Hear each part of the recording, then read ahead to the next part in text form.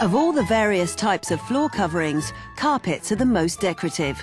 They also possess excellent anti-slip properties and are more forgiving regarding falls and breakages. But since carpets are made from a wide variety of materials, we must ensure that the correct cleaning method is used, so that we don't damage or shrink them. You need to know about the construction and style of a carpet in order to clean it effectively, particularly if you're going beyond a simple vacuum clean. And remember, as with all floor cleaning, when vacuuming, you should always use safety signs to alert people to the potential dangers of trailing cables and of machinery in use. And if your cleaning involves liquids, keep the signs up until the carpet is completely dry to prevent slipping. Looking at vacuuming first, a commercial upright vac gets best results on carpets, since the brush unit opens the carpet pile and helps lift the dust particles and removes the maximum amount of dirt. A tub vac is one of the most popular choices in the industry, as they are light, very easy to use and are relatively economical to buy. A spot or stain on a carpet can ruin its overall appearance, so it's important that we know how to remove them effectively without damaging the carpet. A specialist product, such as Jangro Spot and Stain Remover, should be used. Always test the carpet on a discreet area to ensure the dyes used in the carpet fibre are stable and not going to run when a chemical is applied. To do this, spray a white towel or rag with the product and press it into the carpet for 30 seconds. And then inspect for signs of colour transfer. If no transfer occurs, then it's safe to proceed. Start by spraying the chemical onto a clean white towel or rag. Then blot the stain, always working from the outside inwards to the middle, so as not to spread the stain any more as you work. Never spray the product directly onto the carpet, as your aim may not be the best, and never rub the stain, as this might result in the stain being locked into the fibres permanently. And bear in mind that sometimes an old stain may be impossible to remove. Bonnet buffing is a great method to use for a quick and easy maintenance clean of a low-profile carpet and carpet tiles.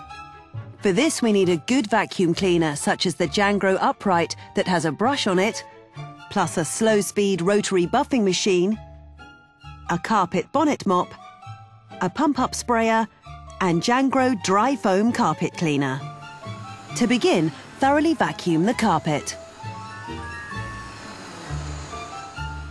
Then fill a 5 or 10 litre pump-up sprayer with water and Jangro Dry Foam Carpet Cleaner, mixed at the correct dilution rate. Pump the sprayer and liberally spray an area of carpet no more than 3 square metres. Any more than this and the solution could dry before you begin cleaning. The nozzle on the sprayer should be set to fan the chemical rather than jet the chemical for even coverage. Place the bonnet mop under the machine in the same way as you would with a floor pad, then ensure sufficient solution is applied to the bonnet mop using a sprayer or a bucket and wringer. Finally, start to buff the carpet in the area that has been sprayed. Additional solution can be applied using the tank on the machine as required. Work from the furthest point in the room back towards the exit.